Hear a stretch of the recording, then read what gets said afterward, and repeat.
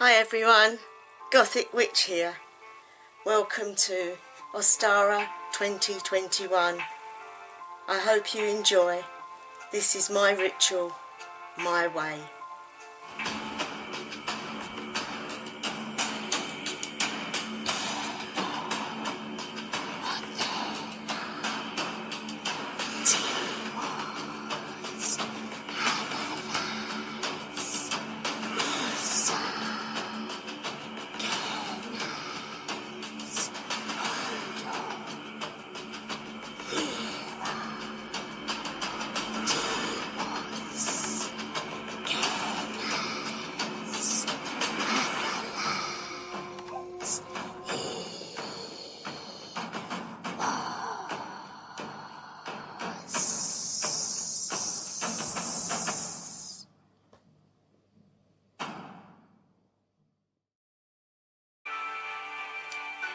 I cast this circle in love and light. I cast this circle to keep us safe and bright. I cast this circle to keep all ills out. I cast this circle with my inner might. I cast this circle in the name of Idunna.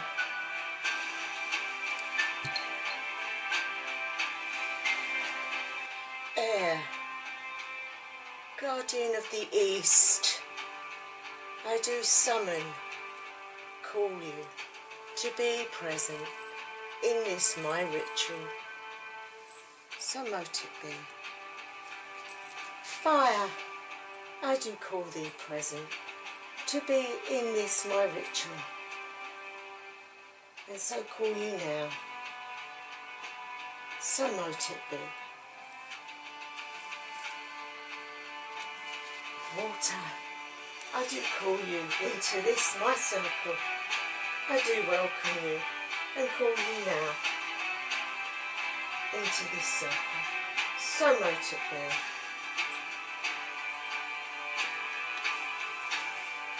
Earth, I do call you into this thy circle.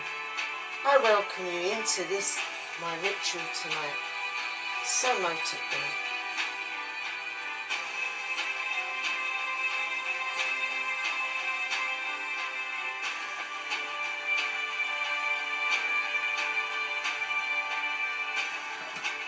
By the powers within me, I do rebuke all bad energies from this thou water, and enter only pure things that must. I do bless this salt that will now conjoin with this water. Let all impurities be gone, and all good herein.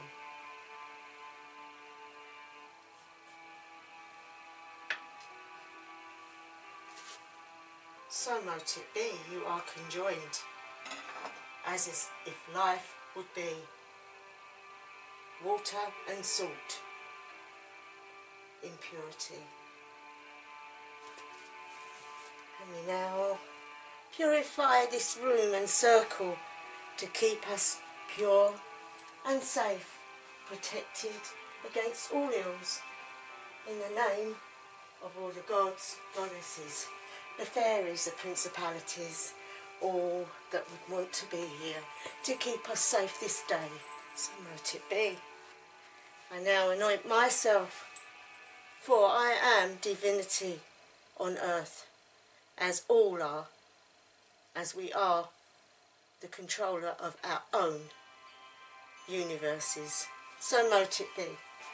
O light of the world, great mother in the sky, we bring forth the light of Spring Equinox this day, and we celebrate your light. Idunna, goddess of immortality, bring forth your energy this day as we celebrate Spring Equinox. Bring forth your light into this light time of the year, as the wheel moves round from winter into spring. We thank you for your energy.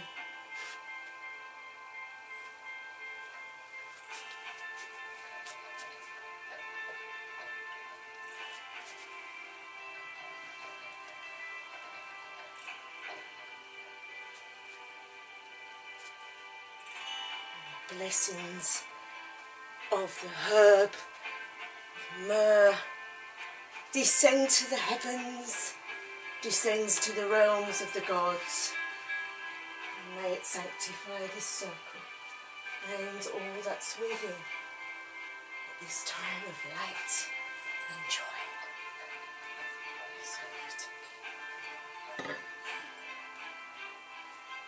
Oh, Idunna, goddess of youth and beauty, goddess of the gods and the goddesses, who keeps them ever young, ever in their positions. We thank you for your representation of spring and youth and fertility, and we seek you to be with us this day in our circle, to rejoice in yet another year as the wheel has turned yet again, and we are in the beginning of the great sun coming back. We notice the daffodils and the crocuses and the little bells in the woods. We notice the lambs starting to get pregnant and give forth life to all who are now at that time of life where they can be fertile and give birth to keep this beautiful earth alive. Keep your immortality coming, O Great One. We ask you to be here this day to celebrate with us.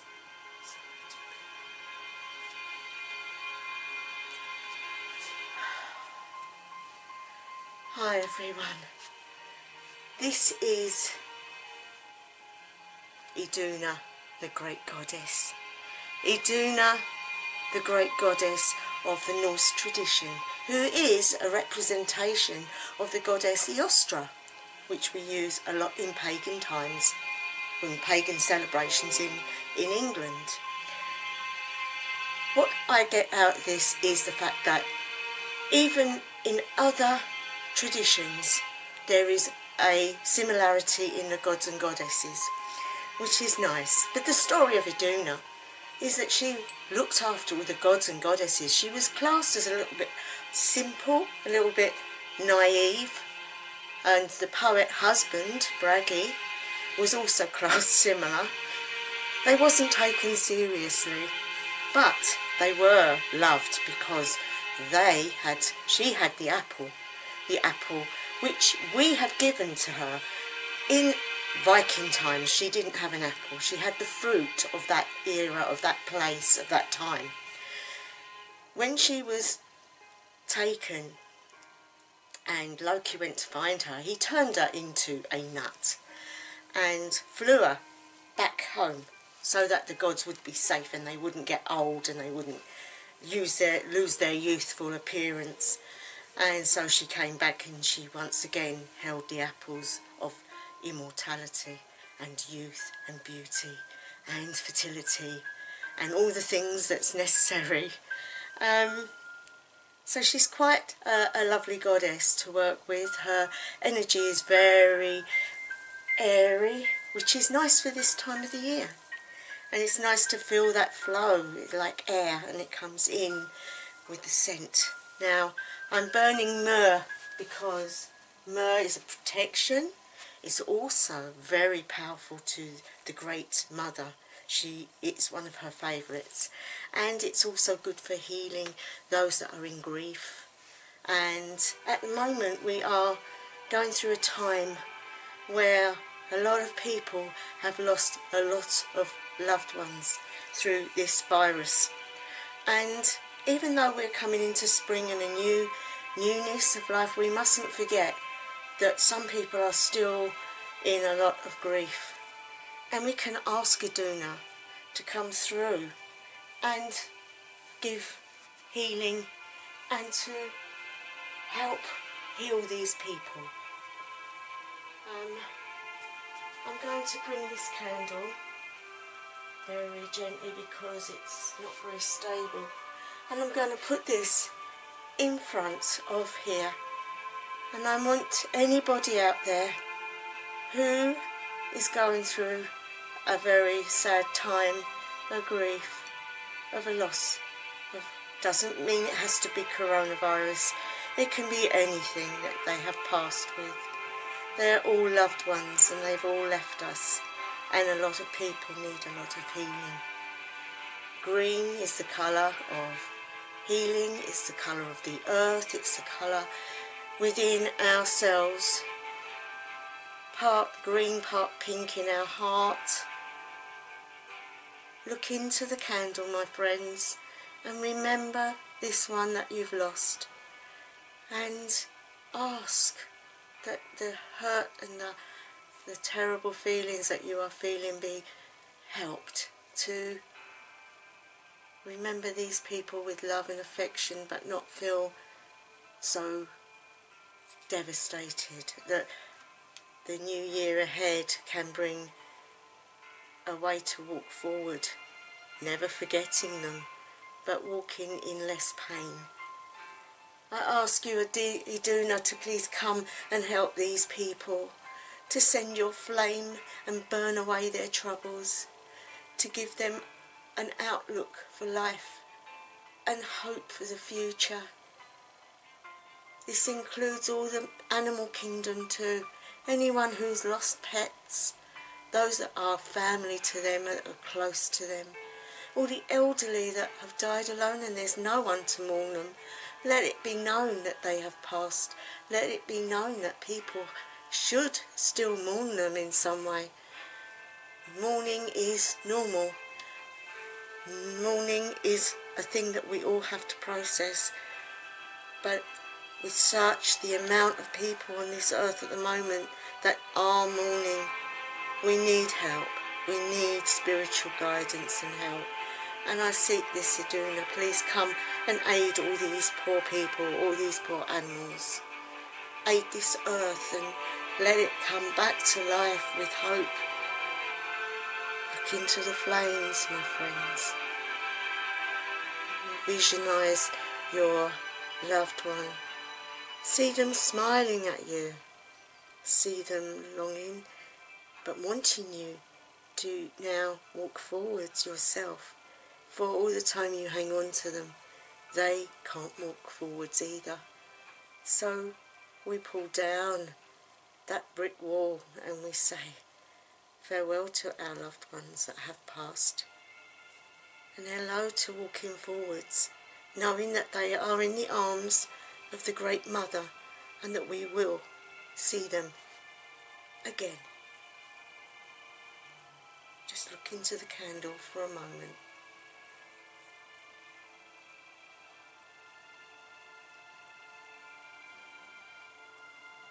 As you see it flicker, so like the heartbeat is life.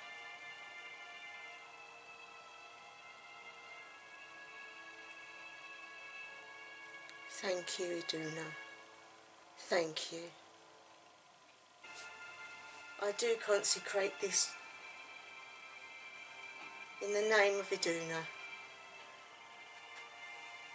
Give joy and peace to the world, and light cometh in.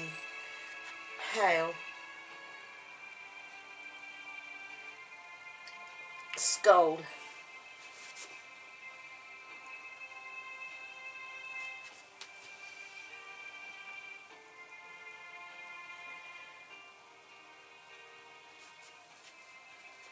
Now the offering for Idunna is the apple.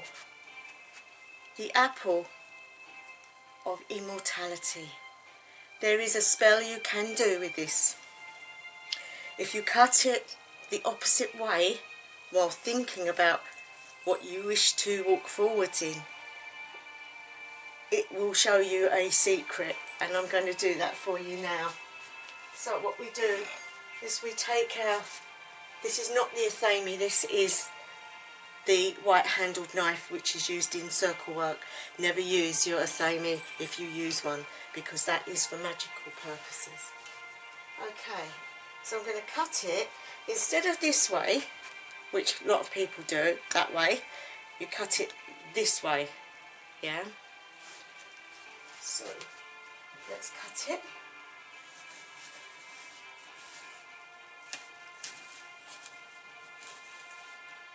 It's a bit tough, this apple. Thinking about what it is you want. Stability, walking forwards, more health issues to get better, relationships to repair. And as you see, in the middle, can you see that?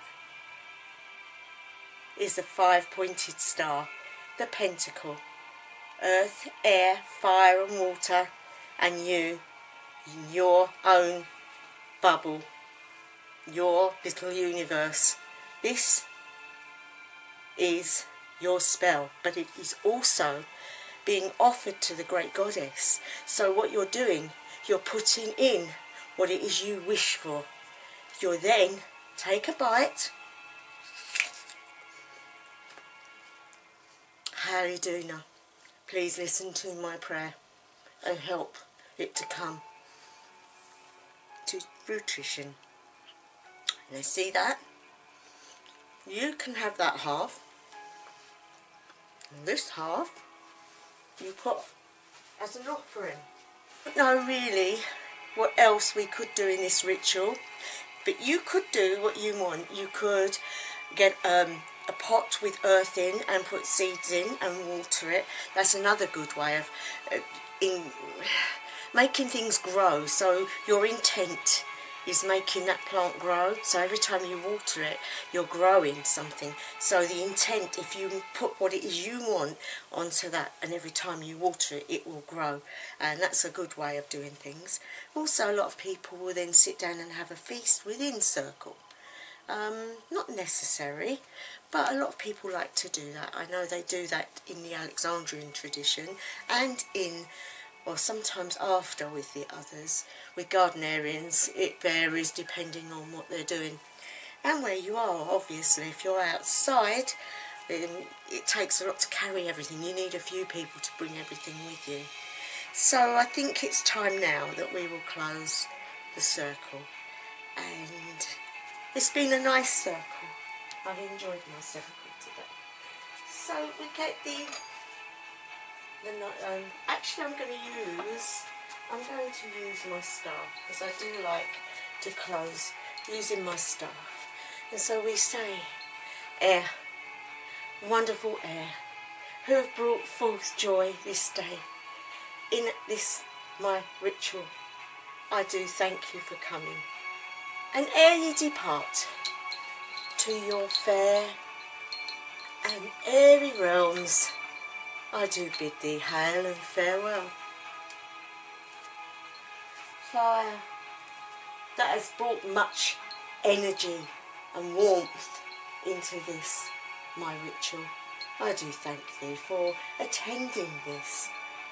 And now ere ye depart to your fiery realm, hail and farewell. Water, who brings forth emotion, who brings forth the living waters of life, I thank you that you came and joined into this my ritual, and ere ye depart to your fair and watery realms, hail and farewell. Earth, with your stability and your fertility, that you've brought forth stability, this ritual, I thank you that you attended, and ere ye depart to your fair and earthly realms, hail and farewell. Hail and farewell. To all the gods, the goddesses that have watched, and especially to Idunna that is present with us, I thank you that you spent time to be with us this day, and I bid you hail and farewell. Hail, farewell, skål.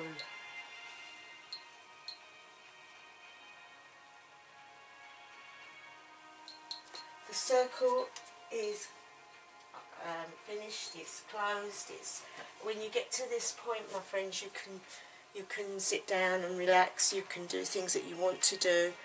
I hope you enjoyed this. It was short, but you don't have to do lengthy rituals, but it is nice to do rituals. It's nice to keep up with the wheel of the year. It's nice to maybe learn about different gods and goddesses at each celebration. It helps to learn the pantheon that you want to be in. It helps you to get an idea of the energies that's imposed in it. So yeah, I'm going to leave it there. If anybody wants to know anything, please quote down below. If it's your first time watching, thank you very much. And please like and subscribe. It really helps the channel, and I appreciate that. To any new subscribers, I thank you. Really appreciate it. And to all my ones that follow me, thank you also. And I wish you all a really happy Ostara, wherever you are, whatever time of day or night it is. I wish you a fantastic Ostara. Hausa Verlan.